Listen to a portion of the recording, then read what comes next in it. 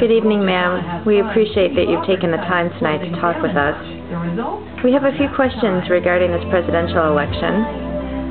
What are your thoughts of Sarah Palin? Kato Palin? No, Sarah Palin, John Kato McCain.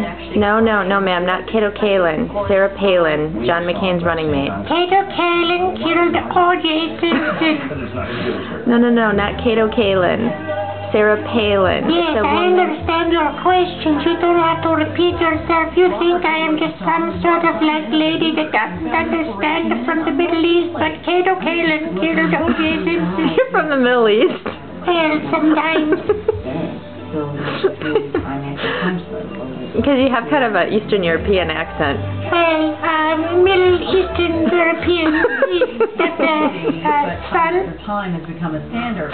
How about Joe Biden? What do you think of Joe Biden? Joe Biden is a very good friend of my late uncle, Bo Biden, and he hunted for rabbits in Amsterdam. How about Barack Obama? Barack Obama's a great man.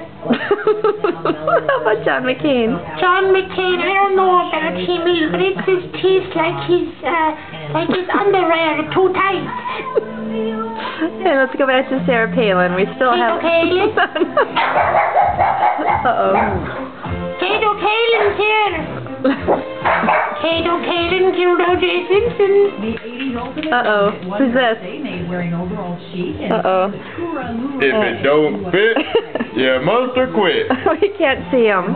Okay, ma'am. Come on, Eileen. What do you think of Sarah Palin? Let me answer this one more time for you and the American public. Sarah Palin killed Kato Palin, which led to the demise of O.J. Simpson. Your life was hell. That is the way it falls.